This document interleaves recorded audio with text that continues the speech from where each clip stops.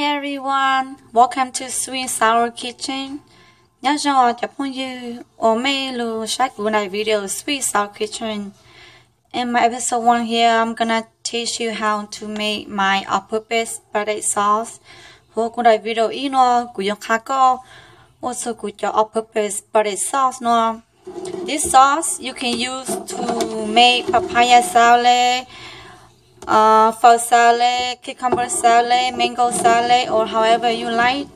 Cú cho all-purpose Padek sauce nó có mỗi đồ li hay ta sống lo mango lo một cho phở lo một cho khóc bông một cho li dạy con nhẹ này ạ. Okay, so this recipe is gonna make about 6 to 7 jars. Cô recipe nó ở tao li cho một cho sa bông cho jar 32 ounce. Okay, so let's get started. Okay, here's all the ingredients I'm gonna tell you. The này của cho không của yo khách na.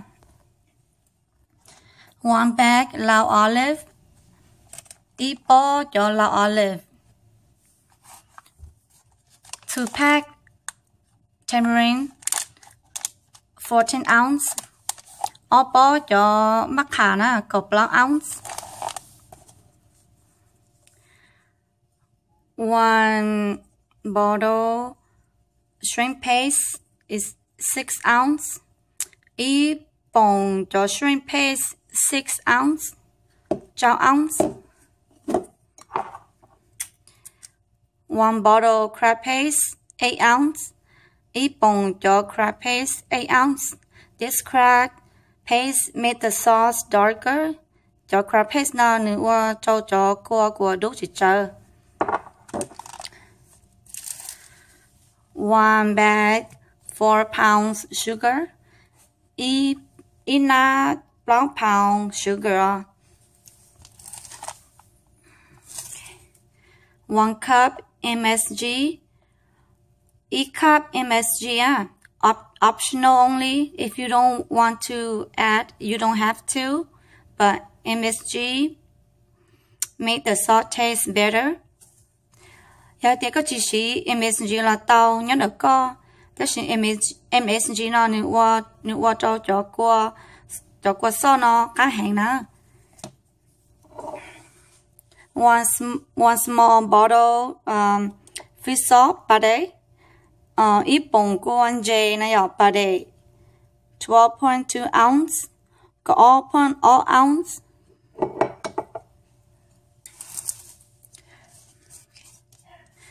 2 bottle frozen crab. Open frozen crab.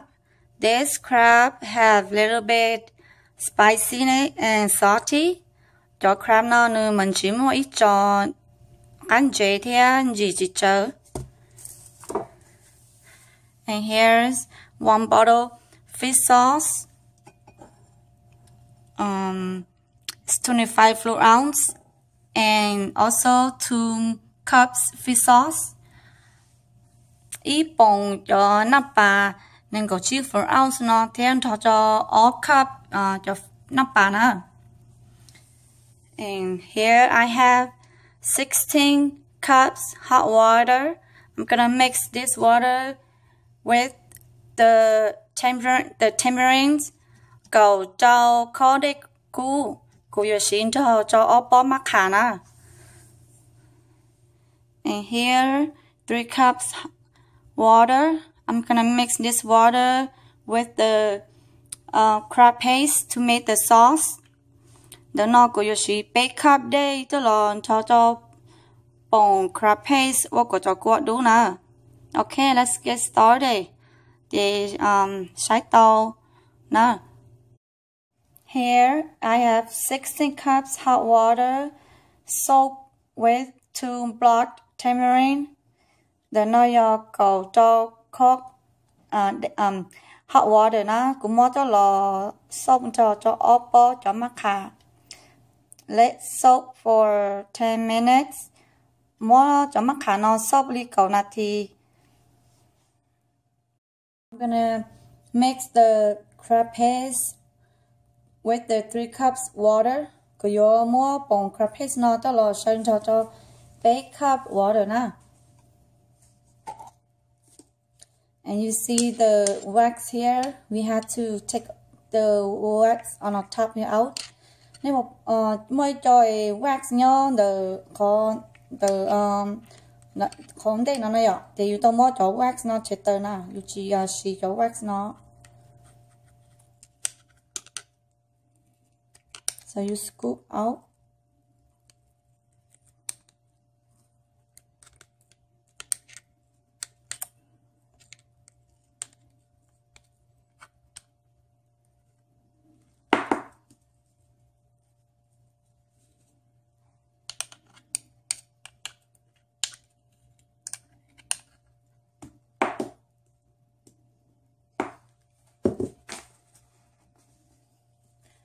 It's kind of hard to take the crab paste out, so I'm gonna add a little bit of water in here to make it easier.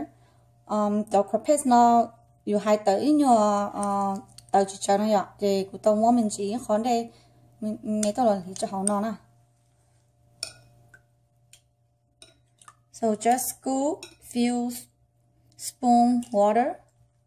Thì có hai ở bên đây chỗ đây này ạ. And then use the spoon. Push all the way down. Thì có gì ngón tay đĩa nó cho là nhỏ all the way down cho lú rồi bỏ đầu này ạ. So before I didn't know I take the crab paste out without water, so it's take me so much time. Ông đây nó cũng thầu ý của bao này ạ. Thì của chỉ cho mình chỉ đây nó cho họ á. Thì của thầu cái này crab paste nó tới á thì mình nhớ theo cho của mình chỉ mót tệ.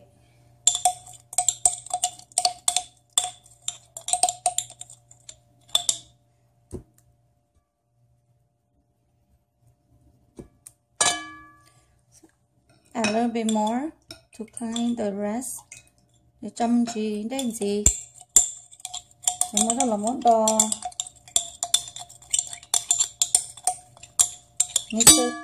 Make sure that you get all the crab paste.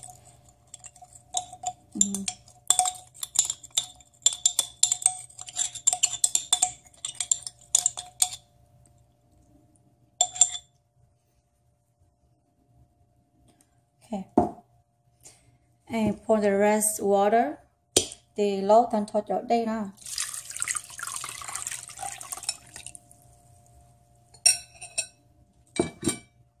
And I'm gonna mix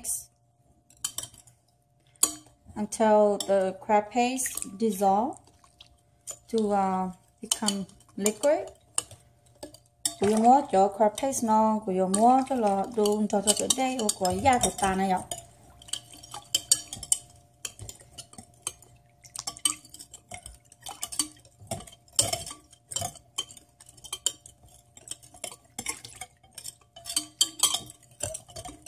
I'm gonna use a drainer to drain the crab paste here. I'm gonna take there are some crab shell that I don't want it, so I'm gonna drain. Của yo mua cho của paste nó của yo mua lì á yo. Trong khó hay tia cho crab paste nó nếu mình chỉ mua ít cho shell na. Để của chỉ nhẹ na, để của yo mua lì để của chỉ cho shell này của yo cho cross na.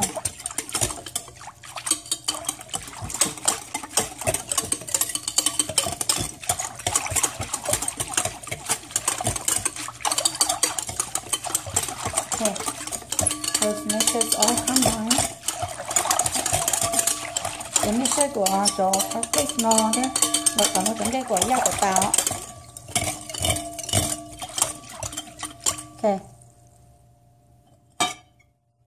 Here I'm gonna drain the crab paste liquid. Nó có lì nó cũng muốn cho crab paste nó lì.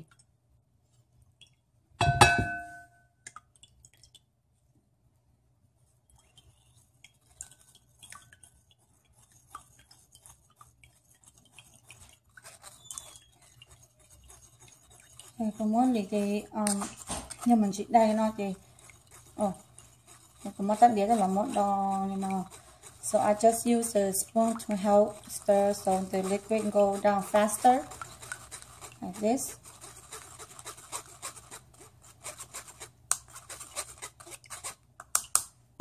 Okay, and add the rest. Do a little bit at a time, like this. Ôi khó rùa, giờ té có món lú lì nó lo rò nó hay dễ rò. Cái gì ta nó thì cứ xí lú lì lú mê nó xứ.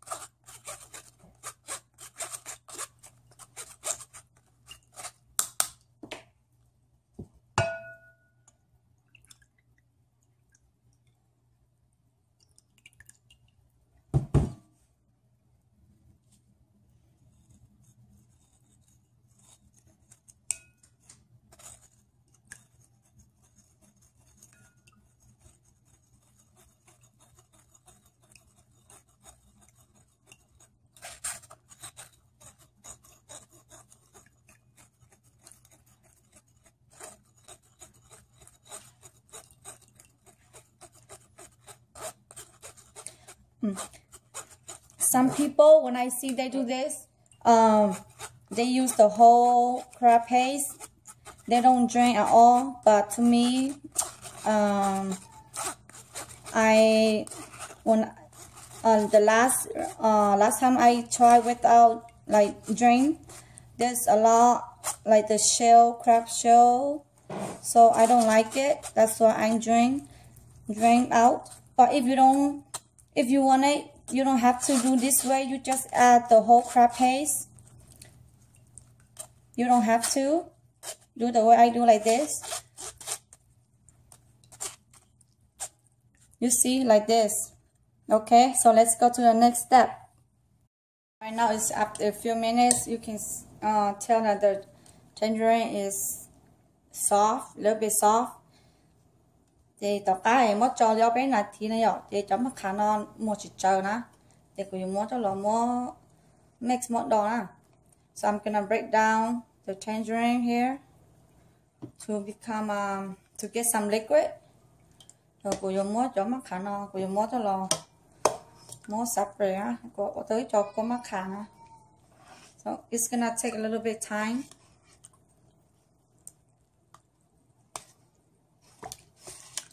You can use hands, but right now I just gonna use my big spoon here. Nếu có số tệ nhỏ cho mà khả năng này sạch đôi ạ, ta chỉ cố mà đi chỉ ta để nó là cái này xưa. Okay.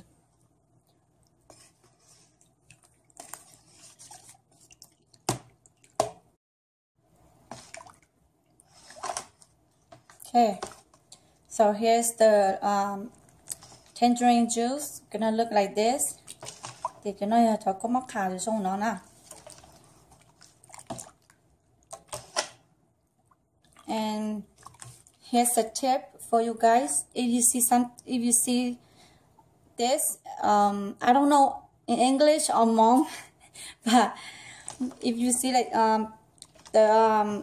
this in a tamarind, you have to take this out. You don't need this. Add to your sauce. Nhớ có bộ cho cho nó lông mốc hay chả nó chỉ mà cái chỉ sao mất cho nó sơn cho con ạ, mất chết tới mình gì á.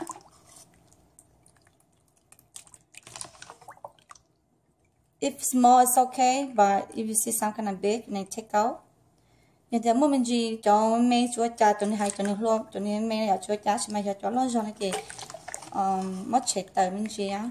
Để cho cô cháu một thằng nè còn nhà sợ luôn món hải chả đấy sẽ nên bỏ cơ sẽ cho bỏ luôn món ra. Okay.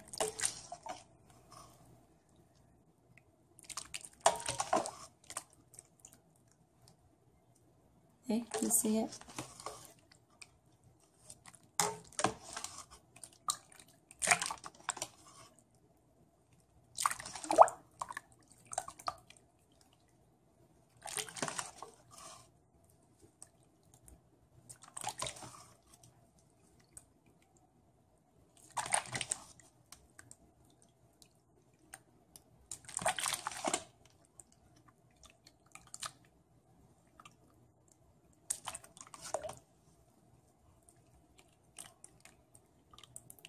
Okay. Okay, so the next step.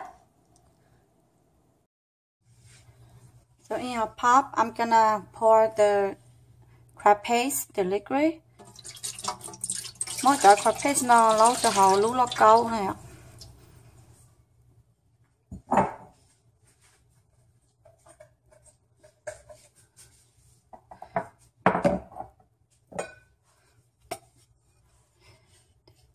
Fish sauce, lót bún nắp bá.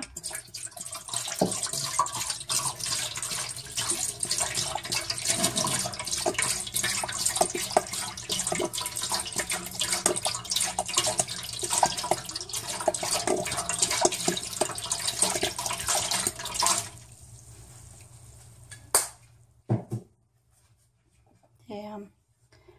2 cups fish sauce, all cup cho nắp bá nè.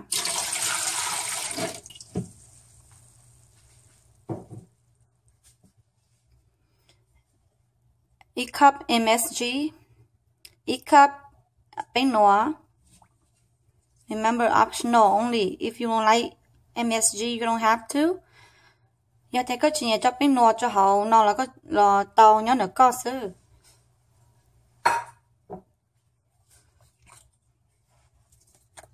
And 1 bottle fish sauce, Padek. Ít bông cho fish sauce nào cho con dê.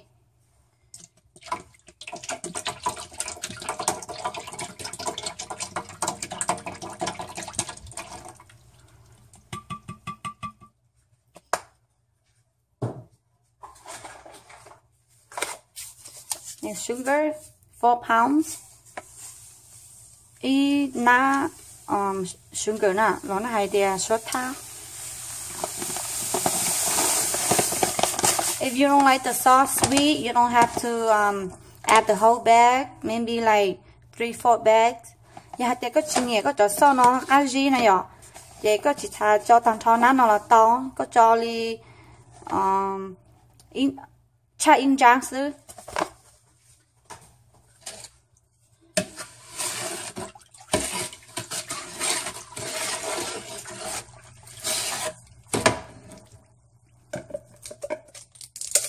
Last here.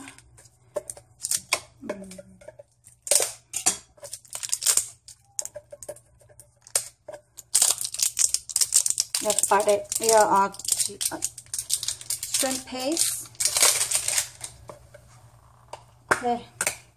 So here's shrimp paste. Remember, we have to take out the wax. You don't need the wax. Chế dấu wax nó tờ này ạ. Biết chế dấu wax nó nè.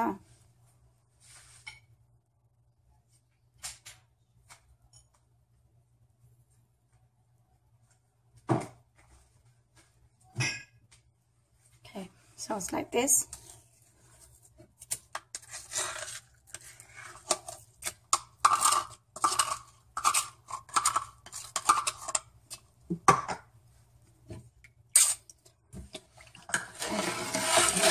Mix well. Một cho luôn ha.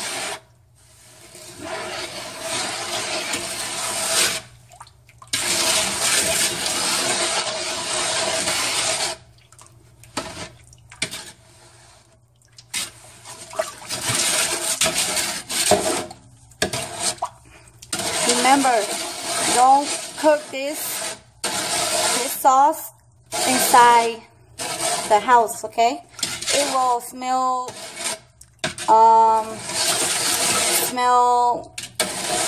that you don't like it. Không có cho cô nó hậu chế à, mất hậu cho hậu chế thì ít thì yêu lúc chế yêu chú dùng tuần xe yêu chín年này ạ, thì yêu chú đó hai tuần xe cho con thì yêu chín年á. So I'm gonna take this sauce, cook outside. Bây giờ ngắt cho sauce nó cho một hậu cho rau nè.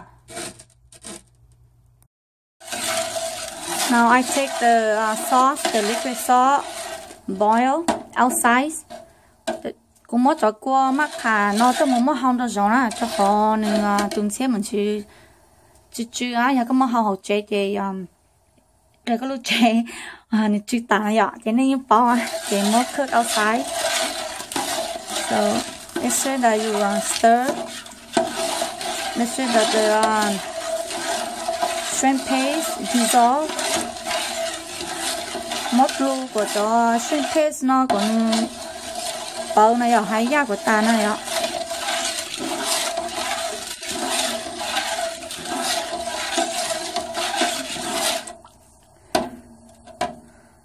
So I'm gonna cook the sauce here until almost boil. Then I'm gonna add the crab paste, the frozen crab. Thầu cho có mắc khả năng vô bao này ạ. Vô bao lá thì cũng mà đi ăn chúa ó bông cho cháu chín à, cho crab, cho frozen crab cho hậu cho có nó.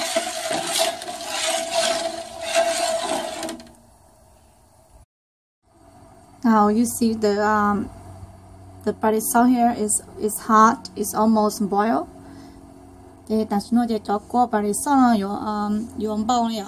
Vô bao thì cũng vô lâu cho crabs này, cho frozen crab. Thì cũng vô lâu cho I'm gonna pour the frozen crab in here.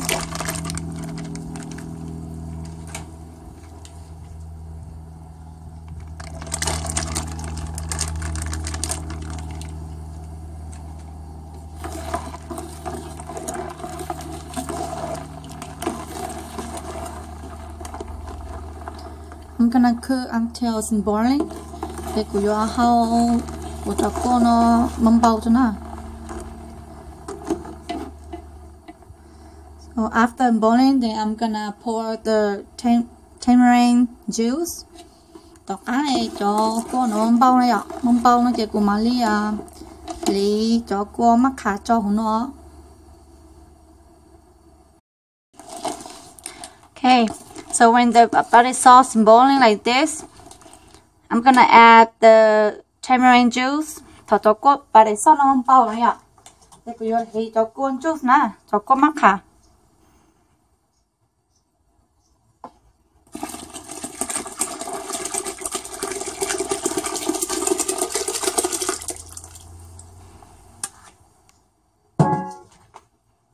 Thì gonna stir. Có một lúc nó. I'm gonna let cook for a few minutes. Thì cũng mới chắc ám hao đi open at thì so.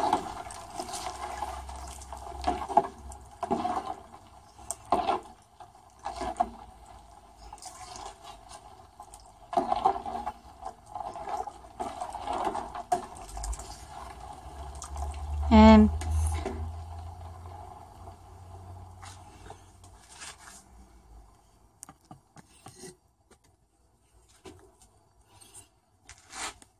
here's the closer look.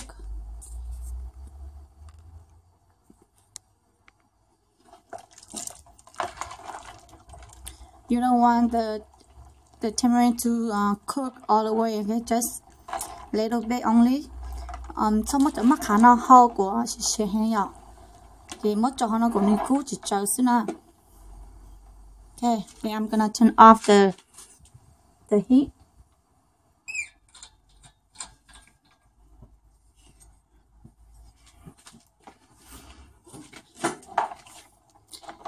And last, I wait until the padek sauce cool down. Then I will add the raw olive in, because if I add the raw olive in right away, then my sauce gonna taste a little bit bitter. So I don't want my sauce to taste bitter. Đủ to của cho cô mắc khả nó cho cô padek nó cha cho của mà li mua cho raw olive tức là sâu nè. Nhà ta cũng mua sâu tại xin nó thì cho cô nó tiền cú này ạ, tiền cú thì của cho cô nó vừa taste mình chỉ áp chỉ cho này ạ, nó hay ít chỉ cho nó mà. Thì của cho cô nó cha cho nó của mà li mua cho raw olive tức là mua sâu cho cái li chỉ mua khó thời gian nói cho cô mình chỉ áp. Okay, so just wait a few hours until this sauce cool down. Thì tao lấy ốp số mông của cho cô nó ra cho. Okay, now my all-purpose padek sauce is cooling. down. Để đó cá biết sao mong nói à, cái của cho ba đây all-purpose sauce nó chả nè. And last, I'm gonna slide raw olives in. Cái của giờ chay cho raw olive cho hú cho mắc hà cho qua all-purpose sauce nói à. Chay cho tớ á. So slide the skin.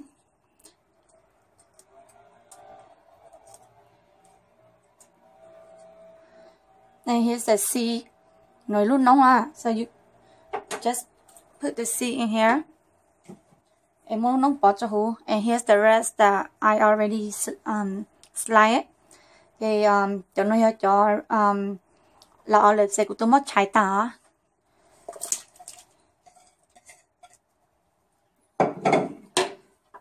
Này stir. Mất luôn.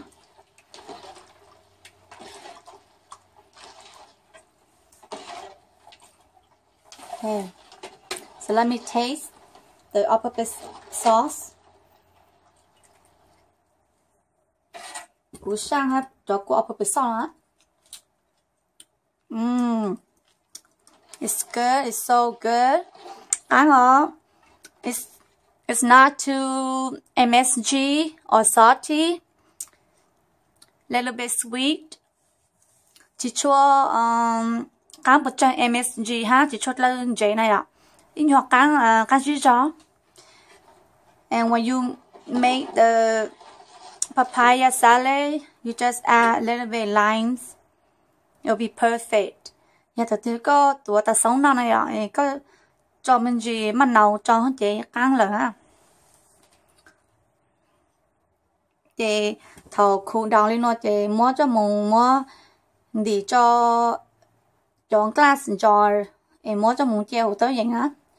So after this, you pour the all-purpose Padek sauce to a glass jars, put inside the fridge.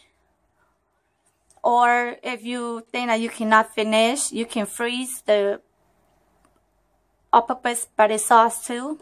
Vậy có sẵn này có nó chỉ ta nói à, chị có mua cho là mua chia hồ luôn freezer á, có mua freeze mua chia luôn freezer là thật sự có nó này chị có mà thâu luôn. Mất chia của chắc cái giang ô cô này có mà lấy sữa là tao dạng cầu nữa. Okay, so this about it.